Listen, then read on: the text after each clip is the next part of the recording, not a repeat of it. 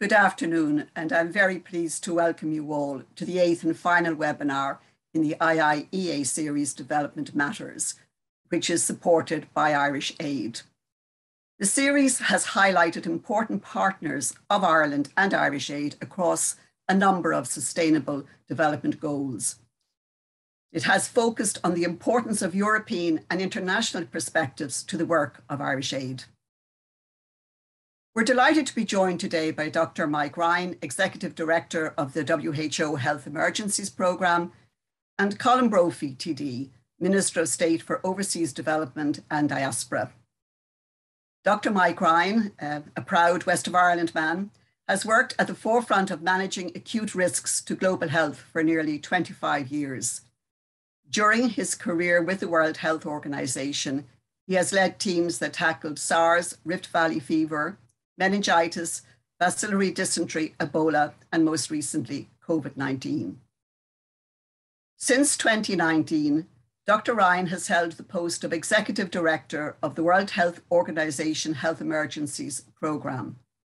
He is a 2020 recipient of the President's Distinguished Service Award for the Irish abroad. Colm Brophy was first elected to the Dáil in 2016 and represents the constituency of Dublin Southwest. He was appointed Minister of State with responsibility for overseas development aid and diaspora in July 2020. Our topic today is enhancing global health preparedness for the future.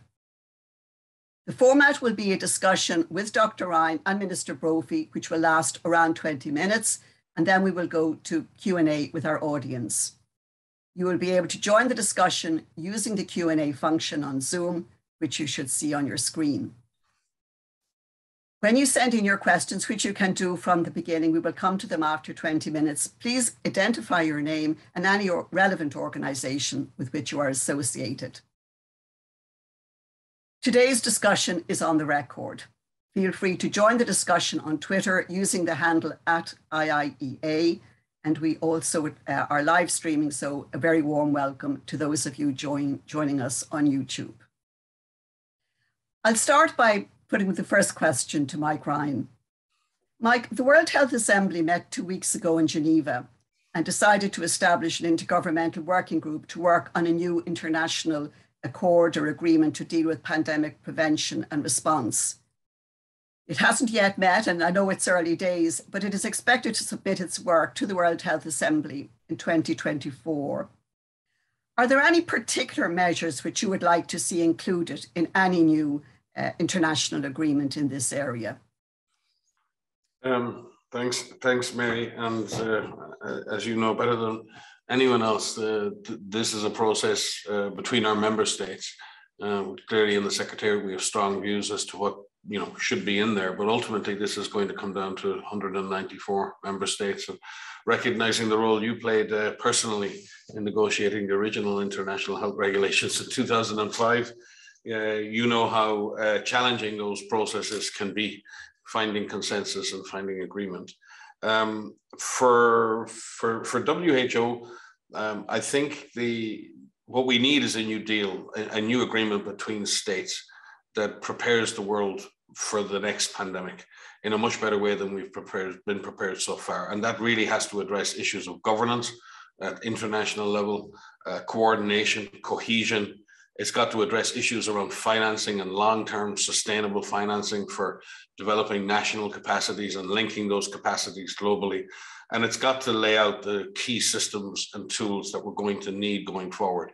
Better surveillance, better sequencing, better research and innovation, more equity in distribution and allocation, stronger and more deployable health workforce, stronger health supply chains. So all of those key operational and scientific components coming together with an agreement between our member states to do this together, to do this in coordination, and to do this with equity as an underlying drive for any convention or treaty that is agreed.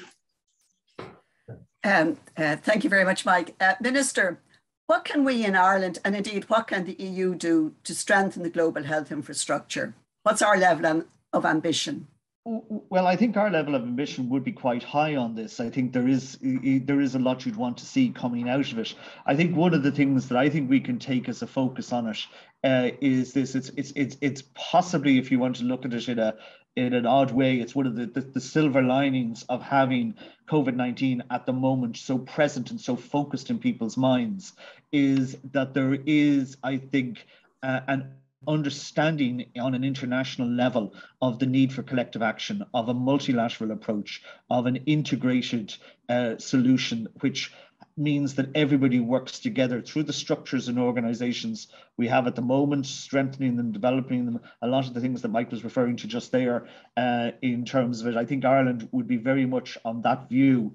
And because the experience of what we're living through and going through is so vivid and so immediate, I hope that that will work as a catalyst in terms of helping that process along. Minister, can I stay with you a moment? Yes. And just the current pandemic has highlighted a number of different areas where international cooperation with the developing countries needs to be strengthened. And some of these are areas in which Ireland and indeed the EU are already involved. But are we doing enough in areas such as research and development and assisting developing countries to build their manufacturing capacity in the pharmaceutical and medical supplies area? Well, I think particularly through the European Union, we're moving in the right direction. There is a willingness to engage. There is a willingness. We're looking at the building of new facilities to produce vaccines in Africa. There's effectively a billion worth of euro investment going into that area. You can always do more. I mean, that's the bottom line on it. You can always do more, and you must, I think, as both Team Europe and as Ireland, we must consistently be looking at what's happening at the moment, evaluating how successful it's been, and seeing how we can improve and strengthen that. So while I think there's an awful lot that has been done and is moving in the right direction, particularly in terms of, I know we're going to maybe come to it later, strengthening health systems and working together in that area. The simple, I suppose, answer is yes, we can always and should always be looking to do more, because building in that level of capacity and infrastructure capacity in terms of what's required is going to, I think, be one of the key things in dealing with this pandemic through and in dealing with future pandemics.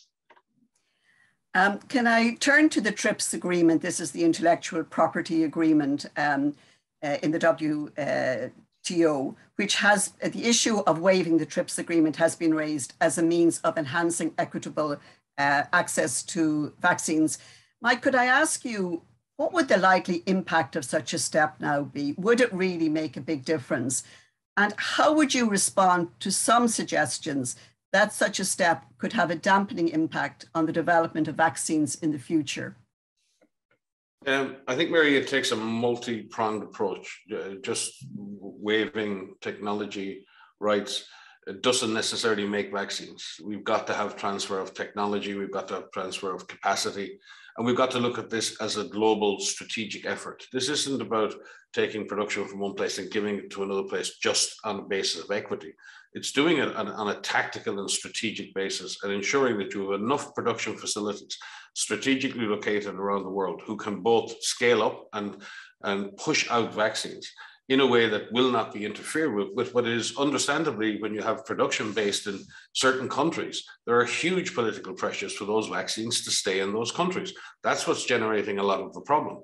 Manufacturers then prioritizing contracts with those very often host countries or countries around that host country. And that's distorting what should be a market that's based on a distribution of vaccine based on need. When you have an emergency, in any emergency, if a fire brigade goes to a fire today, it doesn't distribute water on the basis of who can pay. It distributes that water based on which house is burning, which house is most at risk.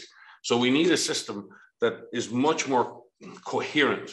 And yes, we need technology transfer. We need waiving technology rights will help.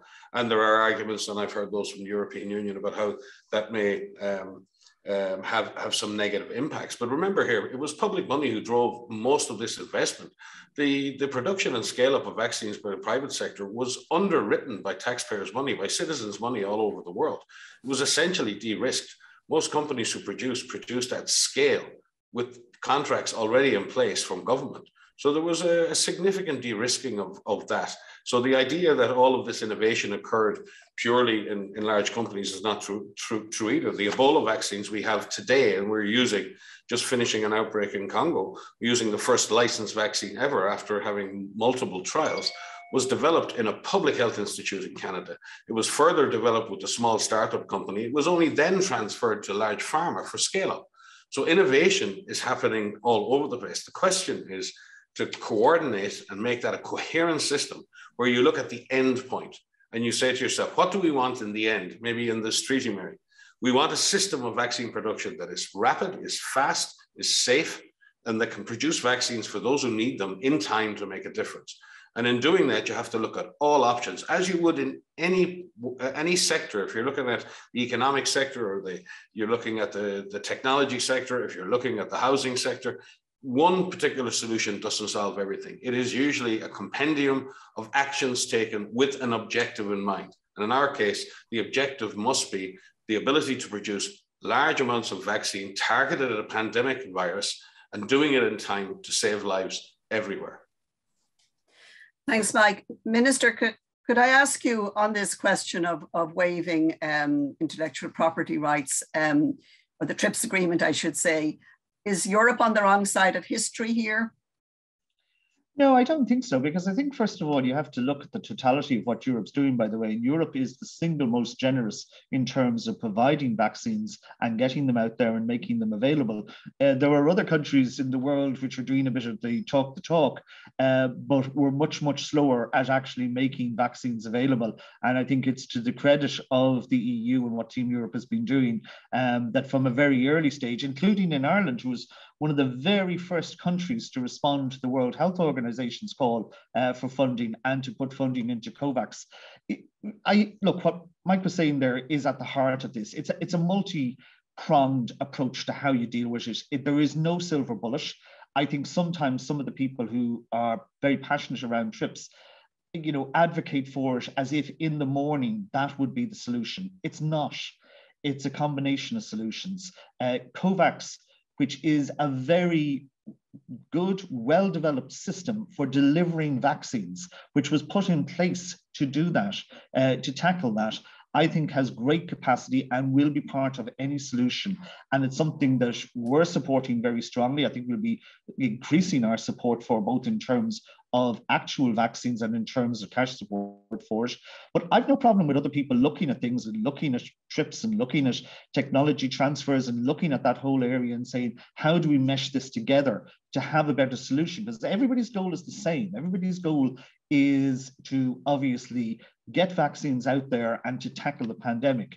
But I just think we need to be careful that we don't take ourselves down a large argument which might make people feel good in a particular way about what they're saying or doing, but won't necessarily supply the solution.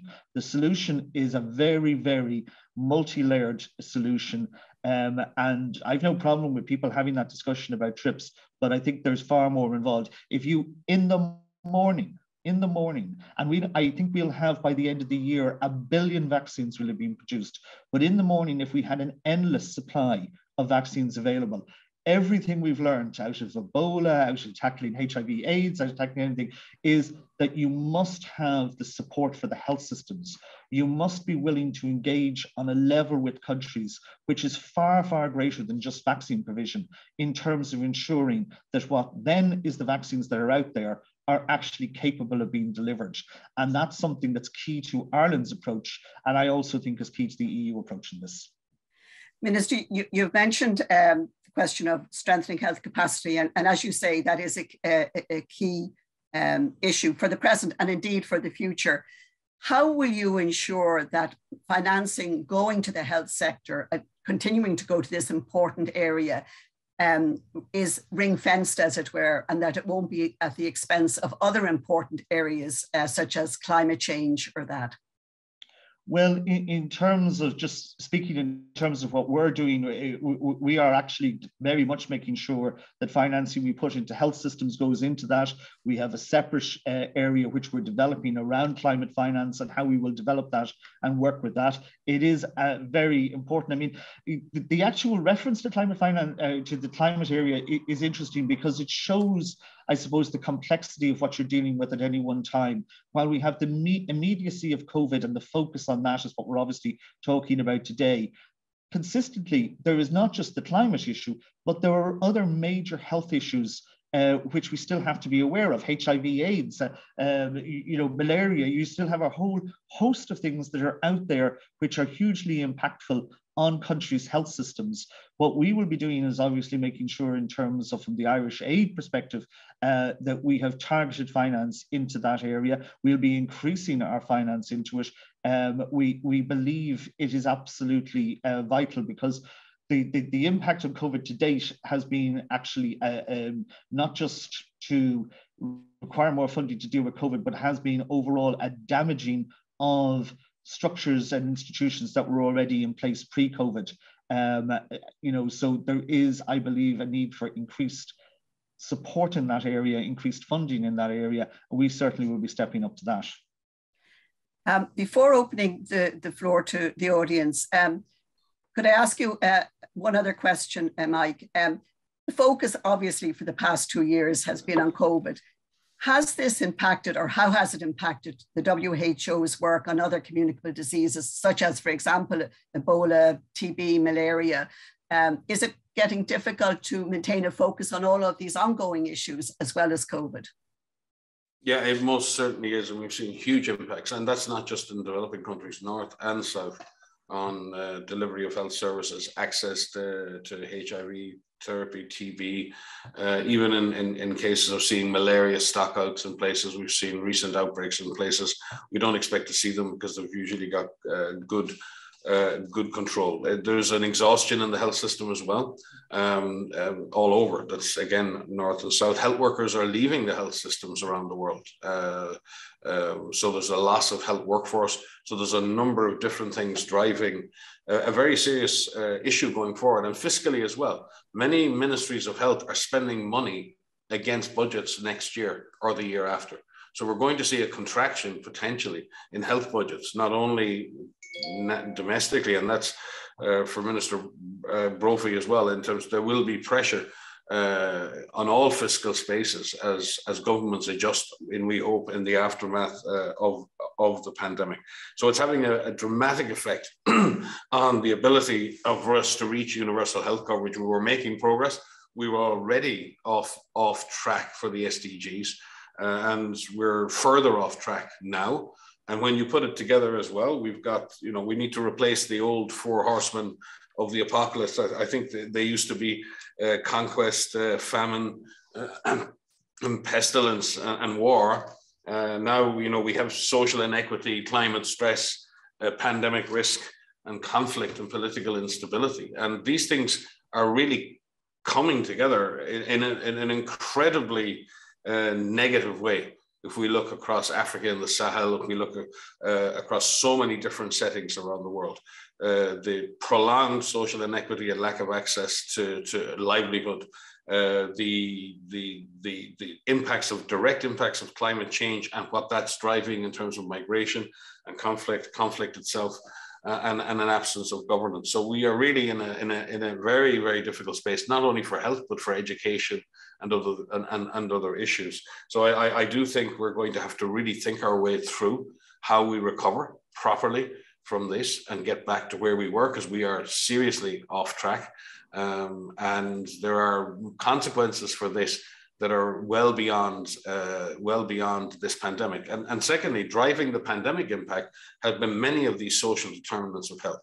Most people who are dying in many countries are because prolonged lack of access to healthcare, nutritional issues, issues of where people live, the old issues of overcrowded, unhealthy spaces in which people live. These have all driven the negative impacts of the pandemic. So you have this self-driving, self-repeating, self-amplifying effect that's going on. And just one last thing, going back to your previous question, Mary, there are extraordinary circumstances in which we have to really look at things like patents and intellectual property. When the patent for seatbelts was shared, Volvo didn't go out of business. And when Salk shared and didn't patent the polio vaccine, vaccines didn't go out of business, and vaccine production, has expanded around the world since. So there are extraordinary circumstances in which we need to share intellectual property and way of rights. But yes, to answer your first question, I'm very concerned about the long-term impacts this will have on systems. But I also see tremendous resilience, particularly, amongst health systems, health workers. There are hugely resilient communities in developing countries and in fragile countries. This is not their first disaster they've been through.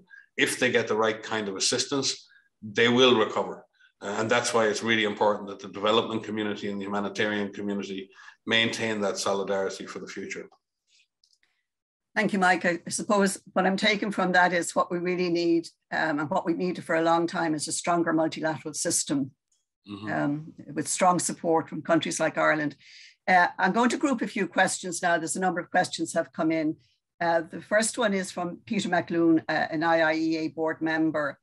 He asks, could Dr. Ryan give us his assessment of how long it will take under existing funding global aid arrangements to inoculate the majority of the population of the poorest nations? And are we over-reliant on voluntary contributions and donations? A question then from Shona Murray of Euronews, again back to the waiver. I think you've answered this. What is your response to EU refusal to support the TRIPS waiver because it hampers innovation? Then a question from Louise Finnan, Head of Policy in DOCUS. I would be really interested to hear Mike Ryan's thoughts on where he thinks Ireland, as a small country, can have the most impact through its ODA programming, indeed through its diplomatic weight, and the Minister may have some comments to make on this also. I'll just give you those three questions and I've more coming in, so over to you, Mike. Yeah, I will try. The how long, I mean, Dr. Tedros and the partners in the ACT Accelerator, have laid out those objectives to get to 70% coverage of effective SARS-CoV-2 vaccines by the middle of next year. We had a target for 40% by the end of the year, but we are so far short of that target. Now, vaccine availability is accelerating, as Colm has indicated, through the COVAX initiative, and there is some improvement. Some countries have absorption capacity issues as well. The primary cause is still supply and allocation. But there are still countries, particularly fragile and conflict-affected countries, which are having some difficulties in absorbing vaccine. What I'm most concerned about right now, as we face Delta and Omicron, is not the absolute coverage of the population, but ensuring that vulnerable, at-risk people get at least a primary course of an effective vaccine. Because the people who die in this pandemic are the older people, immunocompromised people, people with underlying conditions, frontline health workers. So we have to refocus our efforts now as we deal with Omicron on ensuring that we get primary vaccination into the maximum number of people possible. It is possible to reach that 70% by the middle of next year, but it's going to take a huge push. It's going to take manufacturers prioritizing COVAX contracts. It's going to require and it is heavily dependent on ODA funding and emergency funding. There is no pot. And that's one of the things that will be discussed as part of the treaty discussions. And there's already discussions in the G20 on financing mechanisms for pandemic preparedness and response, so that you don't have to go to emergency funding when you need to do this in future, because that's exactly where the funding is coming from. But that's, again, has not been the biggest obstacle to the provision of vaccine. Funding has not been the biggest. It's been an obstacle, but generous contributions, as Colm said, from the European Union and others have helped create a good fund for buying vaccine. The biggest problem has been access to those vaccines. I won't go back on the TRIPS thing again. I think everyone knows WHO's view on that. In terms of the most important thing, I mean, first of all, I think it's important to recognize that Ireland has been an incredible country in terms of its service abroad, through its NGOs, through its aid programs over the years, and highly effective. and very much a donor and a partner to countries. And I think it's used its money very wisely over time.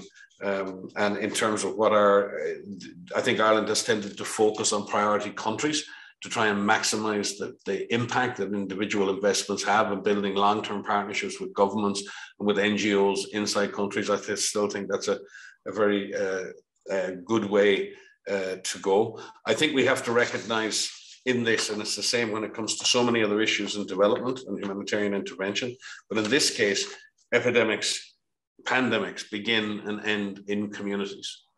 Community empowerment, community trust, community-based surveillance, community-based interventions, primary healthcare, empowering a local workforce, volunteers, community health workers, and focusing on building that local capacity. I have a bit of a concern at the moment, Mary, that everyone is talking about global treaties and it's great, and global technologies, which is great. But in the end, global health security emerges from strong local communities that are empowered, that are informed, that trust the government and the governance systems around them, that can access the resources they need to protect themselves and protect their families, and connecting those communities through civil society, through non-governmental organizations, through government organizations at national level, and then connecting all of that in a global chain, an unbreakable chain of security. So I think that focus on really getting out into communities, because sometimes some aid is so strategic and it's so high level that it's very hard sometimes to see what it actually does on the ground. Thank you there. Minister, would you like to come in on that question about priorities for Irish aid? You have touched on it a little already, but you know, what do you see as... No, I think it's a very important point. I mean, what we try and do in Irish aid, and it's really, really important, is there's a clear recognition of obviously the size and scale of us as a country. We are a small country. So we try and do, and Mike very kindly in his comments about it, captured a lot of the essence of it. We try and target the resources we have in a particular way to get the best benefit out of it. One of the guiding principles of that, therefore, is very much an ethical-based approach as to how we would target and how we would engage in using the benefit of some excellent NGOs which we have, and also working very much within that multilateral framework of organizations, working on the basis of, you know, reaching to the furthest behind and helping where it's most needed. In terms then of taking that into what we do and what we want to see and what's been done for many years in terms of what we then do as an influencer, is to try and lead by example, is to try and look at what we can say on a world stage, including using positions which we currently hold on the Security Council and our membership of the European Union, etc., to say, right, what we want the bigger players to do. And if that's doing things like, you know, wanting to double our own donation of vaccine in kind over the next 12 months, if it's increasing our own support, we'll lead by example and then use that example to give strength to our voice in the bigger institutions, in the bigger players. It is, though, I think, really important, that core central point that, you know, a lot of the very big highline aid, a lot of the very big organizations or countries with aid, it doesn't really impact on the local on the ground. It doesn't really have that trickle-down effect to make it most effective. And we try at every opportunity to take the experience we've built up over many, many decades in terms of what Irish Aid does to make sure that what we're engaged with has a very direct, a very immediate impact. And that does mean having to look and choose and make type of contributions, whether it's looking around, say, HIV/AIDS and the program we put in place in supporting that, or in Ebola or whatever, where we as a country can use what we have and use it to most effect. And we'll continue to do that. Thank you. We've a lot of questions coming in, and a lot of them are about vaccine availability, the TRIPS waiver, and we've already dealt with that. So I'm not going back to those questions again, but there are other questions that I will take up here. There's one from Sarah Fitzgerald, UNEP Jamaica, and she says in some developing countries, the availability of vaccines isn't the problem. In Jamaica, for instance, 12% of the country's vaccine supply has been discarded because the uptake was so low and the vials expired. Meanwhile, only 18% of the population has been fully vaccinated. She's interested in your thoughts on this. And she raises the question, is it a question of health literacy? Can I add a little rider to this question? It seems to me that a huge issue now is reliable sources of information. And I would like Mike and the Minister maybe to address this issue. Are governments doing enough to get good information out to their population? And is there a role which the World Health Organization can play here in stressing the importance of adequate communication and information? So that's one question. Another question then is from Anthony Brogan, freelance journalist. And he said that David Nabarro has said a H5N1 pandemic could lead to anywhere from 5 to 150 million people dying. What can be done to contain risk of further pandemics such as this, given factory farming practices and a reluctance by authorities to adopt a One Health approach? And there is another question here, which is actually very detailed. Let me read it out. It's from Porrick Halpin of Reuters. He says, a major study today has found that 2 doses of the Pfizer-BioNTech COVID-19 vaccine appear to have given 70% protection against hospitalization in South Africa, suggesting weaker efficacy against the new Omicron variant. Does the WHO have concerns about these results? And should it hasten people and governments on getting boosters, bearing in mind that WHO has suggested that primary vaccines are the priority first in all countries? Mike, I'll go to you on that question. That's a lot of questions. The last one. The last one, okay. Yeah. On the issue of the current Omicron variant is spreading very, very rapidly and is in many cases beginning to replace the circulating Delta or other strains. There's no doubt that the rising number, the force of infection, will generate more hospitalizations in the coming weeks. Just not because the virus is more virulent, just the sheer weight of numbers will generate that. What is clear, and there's some preliminary studies around vaccination which show that neutralizing antibodies are decreased. That can be found with many different vaccines over time. The issue here is whether protection against severe illness and hospitalization is maintained.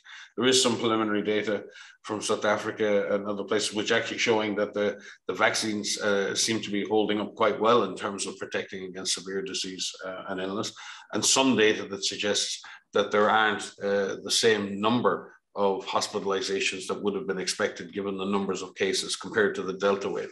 But again, all of that is extremely preliminary. In terms of the people who need to be most vaccinated, and we look at places even like the United Kingdom, where you have 95% coverage amongst white British people, but 75% coverage amongst Black British people who are in vulnerable groups. So the issue is not just the coverage in each individual country, it's the targeted coverage within countries. Who has been missed?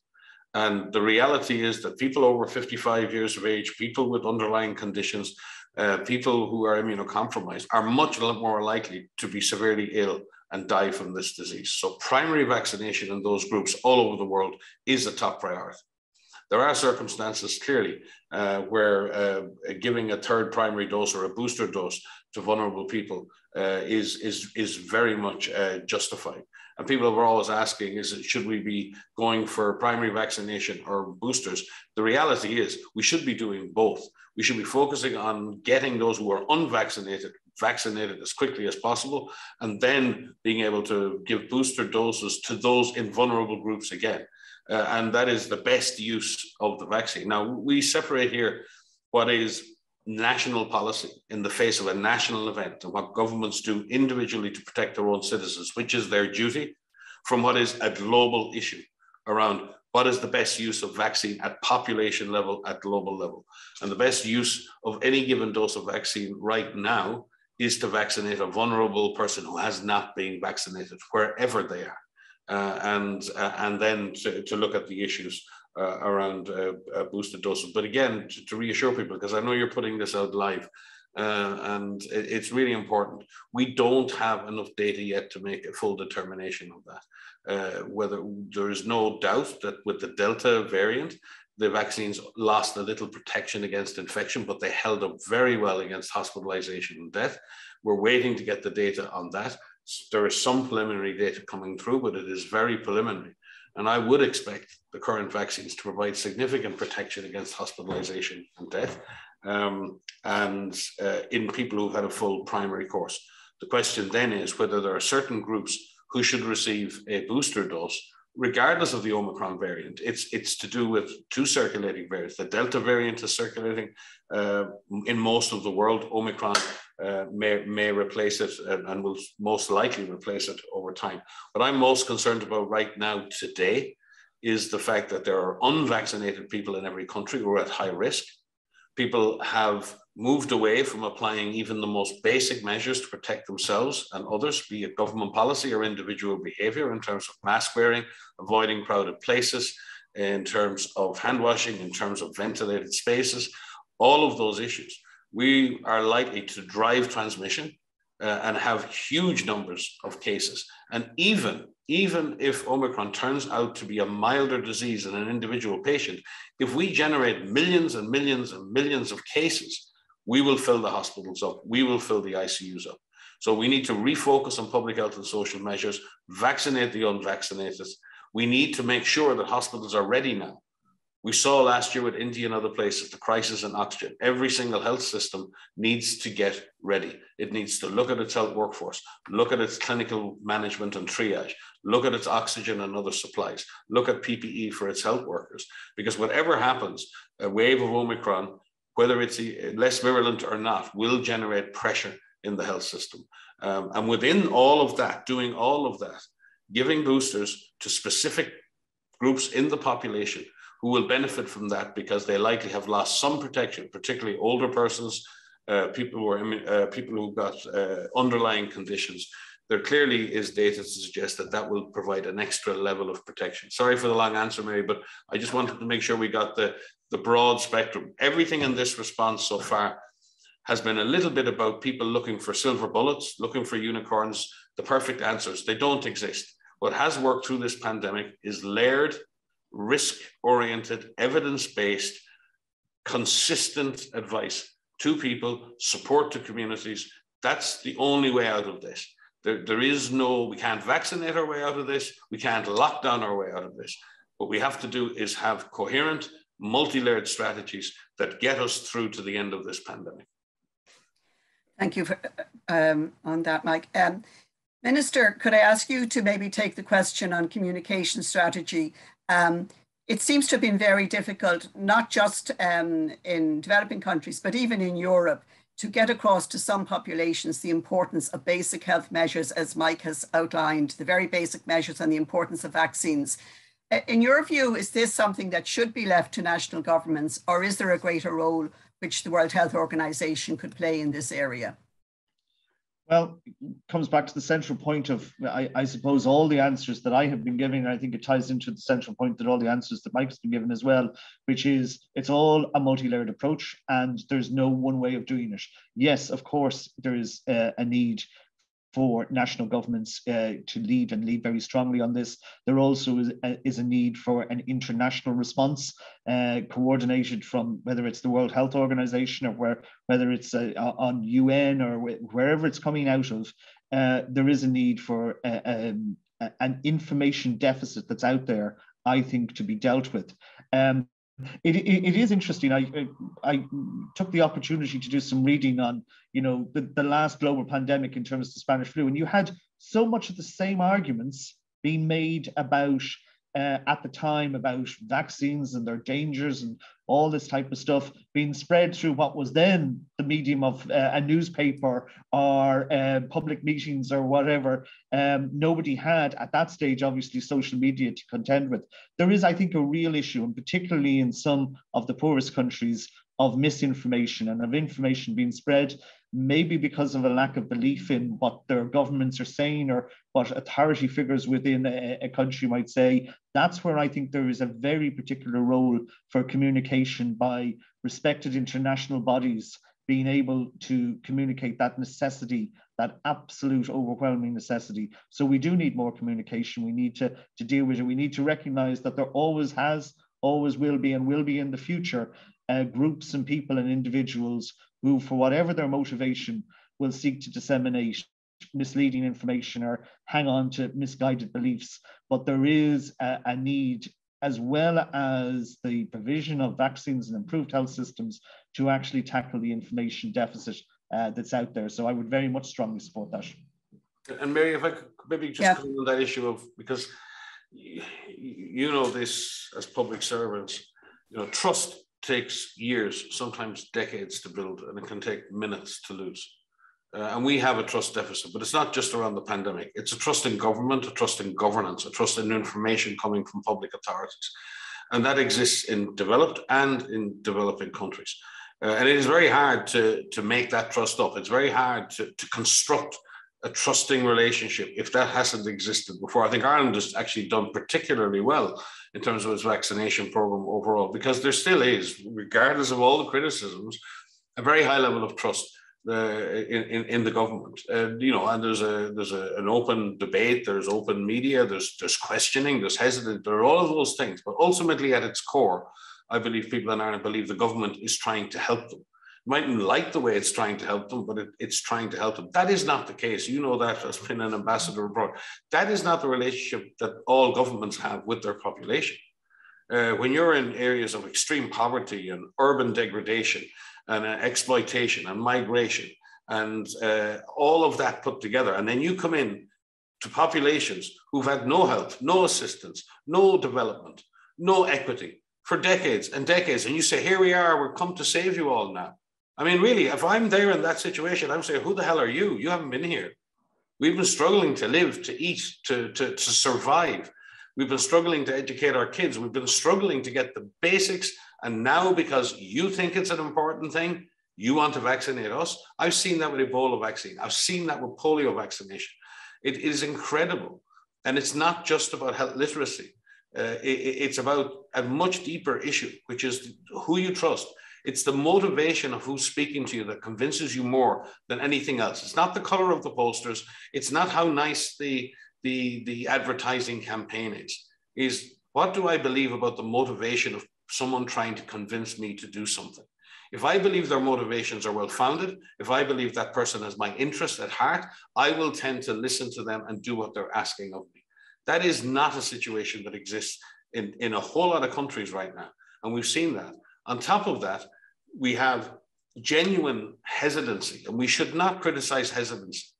People can be vaccine hesitant for any number of reasons. Our job in the public sector is to engage with those people and engage with them with influencers and communicators who they trust. And governments need to learn to branch out and open up and involve civil society, involve non-governmental organizations in that process of trust building.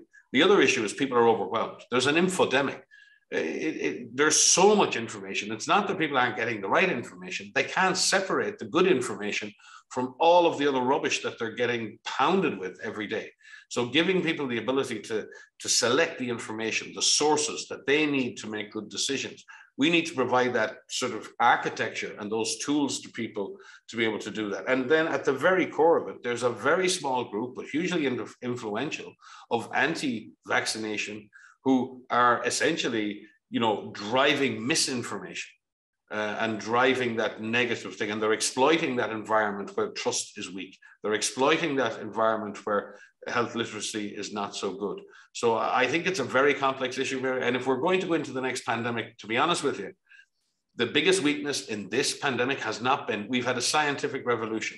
We've had huge technological success. We've been able to develop vaccines and drugs and diagnostics in amazing time. Our frontline health workers have saved countless lives in intensive care units.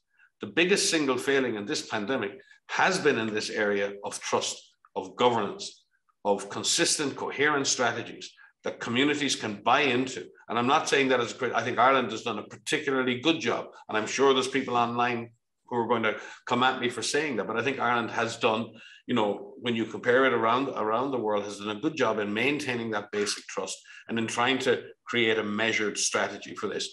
No one is right all of the time, but I've seen this again and again and again.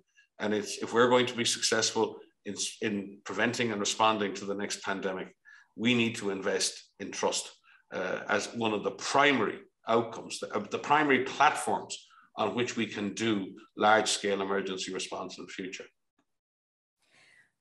Thank you on that. Our questions are still coming. Let me just take two now. One, just to go back on that issue of animal health and the impact on human health. Is this an area that needs to be looked at more closely, perhaps in the context of the, you know, the next agreement or accord or whatever that's coming down the line? And the second question is, excuse me, from Niamh Caffrey of Mission Cara. And she says there's quite a discrepancy between COVAX delivered and COVAX pledged vaccines. Would you like to make any comment on that? So animal health and human health, is that something that should come up in the upcoming negotiations? No, absolutely. Yeah, and one health is even broader than the animal human. If we take animal, human, and environment, you know, we live on a stressed planet. We live now in a very stressed biome, in a biologic system that's deeply stressed because of climate stress, because of exploitation of pristine environments, because of animal husbandry practices. We are generating risks every single day, and we are seeing breaches of that animal-human species barrier. If we want to prevent or reduce the risk of the next pandemic, we have to operate at that barrier. And that means changing the relationship we have with the animal kingdom, changing the relationship we have with nature, and managing that and being good stewards of our planet, good stewards of our environment, because we are going to pay a heavy price.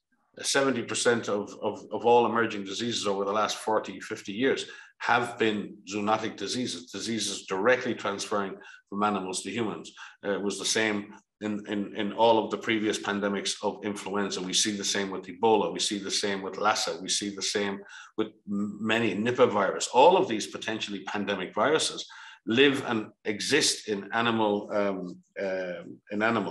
We're also stressing those animals. They're having, because of climate stress, because of exploitation, they're moving closer and closer to human populations as human populations move closer and closer to them.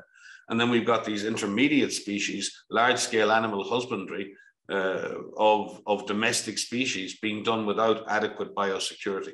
And they can act as amplifiers and they can act as intermediate hosts. It's complex, but it's very dangerous. And we're playing with fire. We are playing Russian roulette with our environment, not just in terms of climate change and in terms of temperature change and in terms of extreme weather events, but we're playing Russian roulette with the environment in terms of pandemic risk. And there's no point us preparing for the next pandemic and getting ready for it if we're not prepared to reduce the risk of it occurring in the first place. So we have to be able to do risk reduction and then be ready for any risk we can't manage. There's always a risk of a pandemic no matter what we do, but the risks of those pandemics increase exponentially with the way we're treating our environment and the way we're treating the animal kingdom right now. Minister, would you like to come in on this issue? To add to a point I was making earlier on towards the start of this, that we must use not just lessons learned out of COVID, but the immediacy of COVID to drive that agenda that Mike was just referring to, because there is an opportunity. The response has to be inclusive and multilateral. We unfortunately, I think, both in the wherever you want to call it in the world, through various governments, which you could maybe have historically relied on the past, which treated certainly the start of COVID in a very populist way in terms of response. We lost a lot of time and a lot of ground, I think, as an international community in terms of how we would respond to COVID. What we need now is to put in place that structure that looks at all of the regulations to how you prevent pandemic, as well as how you treat a pandemic. And Mike is quite right in this, that if you don't do that, if you're not willing to engage at that level, then all you're really doing is, effectively saying, well, we'll fund the fire brigade to put out the fire, but we won't fund any of the logical things to stop a fire breaking out in the first place. And that is insane. And that attitude has to change. And it has to change at a multilateral, international level where countries are willing to engage on a whole range of issues, which include absolutely everything to do with animal husbandry and how we treat agriculture, and how we actually look at the fact that because of the interconnectivity of our planet in the 21st century, the impact is immediate. I mean, it is absolutely, in a way that couldn't maybe be envisaged 100 years ago, the impact of something happening in one very small part of the world has a billions of pound impact on countries on the other side of the world, and can have millions or hundreds of millions of deaths in terms of a global issue as a response to something breaking out in one very small part of the world. That's that big, big change that we now need to say, well, how are we going to put in place the structures to not only tackle it, but to help it, or to try and stop it happening in the future? Yeah, and there are three things, Mary, that spark a pandemic. There's the actual disease emergence, the breach of the animal-human species barrier. Then there's amplification of that new virus within a human environment, and within a slum setting, within an overcrowded human setting, within a poorly managed hospital with very poor infection prevention and control, as we've seen with Ebola. So what we need is that disease emergence occurs, then that disease amplifies, sometimes locally, and sometimes within a nation state, and then we have dissemination, that ability for the disease, as Colm said, to spread around the world in 24 hours. We're pushing each of those three buttons. We're pushing the emergence button, we're pushing the amplification button, and we're pushing the dissemination button all at the same time. And we expect that we're going to be, have less pandemic risk in future. No, pandemic risks are rising. But I wouldn't like to come to the end of this webinar and say we don't have hope. I have seen the most incredible innovation. I have seen the most incredible community resilience and community support. I've seen young people do the most amazing things. I've seen people now with essentially saying, look, we need a new deal. We need a new future. We need a fairer future. We need social equity. We need climate justice, as Mary Robinson speaks about. We need health justice. We need to refocus what we consider to be important on this planet, what we consider to be important for our civilization going forward, what we mean by development, what we mean by equity. And I actually think we have a big choice ahead of us. And it's not just about having a new treaty in Geneva, where we'd love to have it. But this is it's even bigger. It's really about the future of this planet, the future of this civilization. And we have choices to make together around what future we want, because we have much more control over the future than we think. The problem is we continue to make bad choices.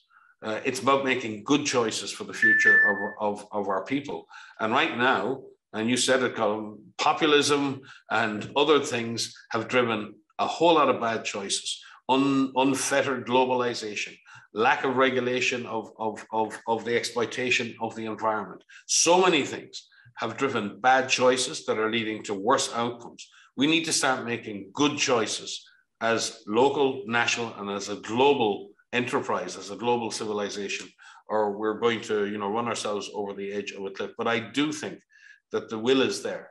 I do think that the young people, younger people in our populations want a different future.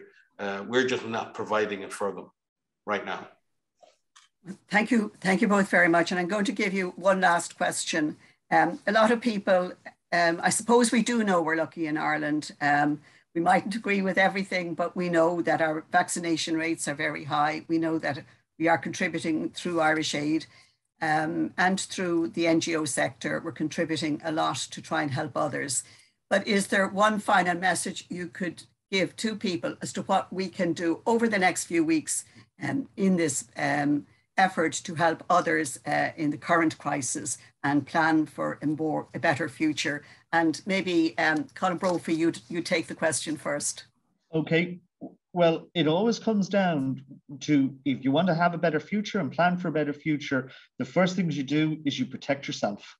And I just take the opportunity to mention for people who are coming back to Ireland, and we want people to be able to come back to Ireland this Christmas, and people are coming back, and we think that's going to be for a lot of families and everything a really joyous moment. But just to re-emphasize that key health message, to follow the precautions, to do the things like wearing masks, to get the tests, to keep checking your by testing your own health. Those small actions have a direct impact where you immediately are. And then obviously what we want to see, and I think is most important, is we want to see a global response that is increased and focused and is all about, if he doesn't mind me saying that one of his most often quoted quotes, I'm sure he's heard it back 1,000 times, but Mike, that line about no one is safe until everyone is safe is, I think, at the essence of what we all need to remember when it comes to what we can do. That no one is safe till everyone is safe, and that means all our collective actions, both as individuals, as governments, and as multilateral organizations. We must all wrap that into our thinking for how we tackle the pandemic in 2022. Mike, the last word to you. Good. Well, one of your previous questions was asking about the pledges. So the first thing I would say, if the countries have made pledges of vaccine, make good on your pledges. Make good on your pledges now, because we can't put pledges in people's arms. We can only put vaccines in their arms. And there is a real shortfall on pledges versus the vaccines given. We need to accelerate the distribution of vaccines around the world, and we need to help those countries that have issues with delivery of vaccine at subnational level. We need to give them immediate assistance to be able to deliver on those vaccines.